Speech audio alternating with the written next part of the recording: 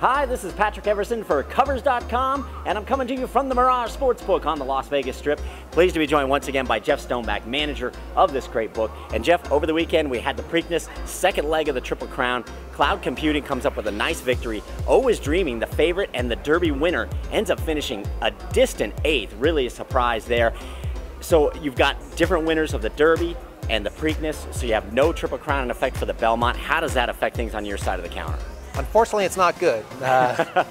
We'd like a Triple Crown. It brings more of the casual race fan in. You know, it's a hard thing to do. There's been one Triple Crown winner in the last 37 years. Right. Now that there is no Triple Crown, that casual fan will probably be not as interested in the race, and the handle will go down. So we're always rooting for the winner of the Derby and to win the Preakness, so we have that shot. No, the atmosphere inside the sportsbook. If you just get to that Belmont Saturday with one horse having won those first 2 legs of the Triple Crown, the atmosphere is incredible. So it definitely takes away from that. It's definitely unfortunate. Looking ahead to the Belmont, who do you think is going to be the favorite there?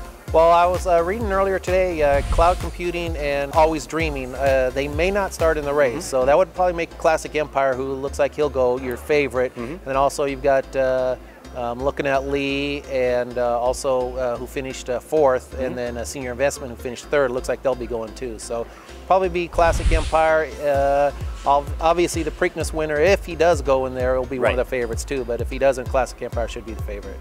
All right, and definitely a little shake-up in the field, like Jeff said. May not have Cloud Computing or Always Dreaming, winners of the first 2 legs, in that field in 3 weeks' time for the Belmont, wrapping up the Triple Crown. So there you have it, a little look at the final leg of the Triple Crown, the Belmont, and a little look at the little recap of what's gone on the last couple of weeks here. Unfortunately, we don't have a Triple Crown winner, but still should have a good field for the Belmont. Thanks to Jeff for his insights. As always, for Covers.com, I'm Patrick Everson.